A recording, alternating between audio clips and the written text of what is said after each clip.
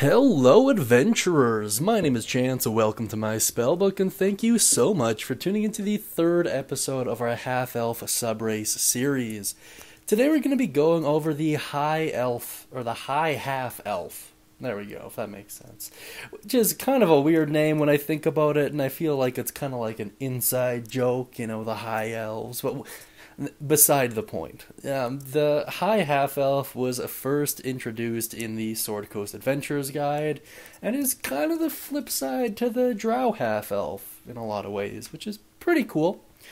Overall, they're okay. I haven't seen a lot of people play them, to be quite honest, although it's kind of a missed roleplay opportunity as far as I can tell, and it does make logical sense in most game worlds that high elves and humans would interact on a fairly regular basis, I'd imagine. So it is a little strange, but maybe it's because of their mechanical elements that a lot of people choose not to play them, or maybe people just don't consider them overly interesting.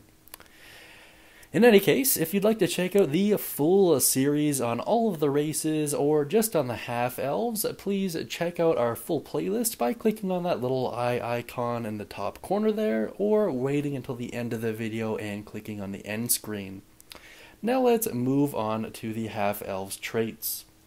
As with virtually all of the half-elf variants currently out, this trait requires that you lose access to versatility, or sacrifice it in a sense, I guess. Whether or not you think it's worth it, you know, that's up to you. If you still want to keep it, but you want the flavor that comes from being a different subrace, it might be worth talking with your dungeon master about it and seeing if they can swing it that way.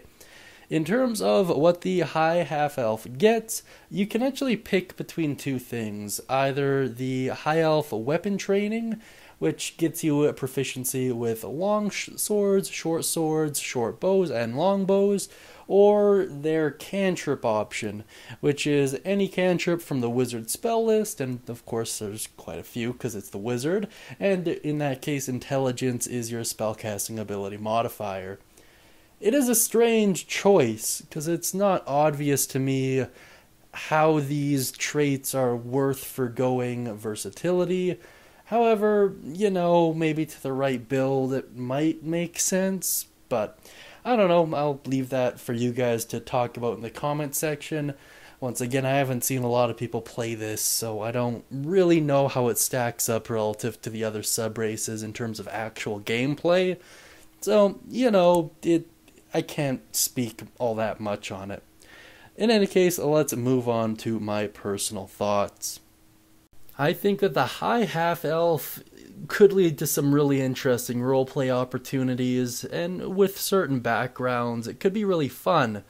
However, if you're looking at raw mechanical aspects, I just feel like it's not the best subrace. To be honest, I feel like just the half-elf as is a little bit better in most scenarios.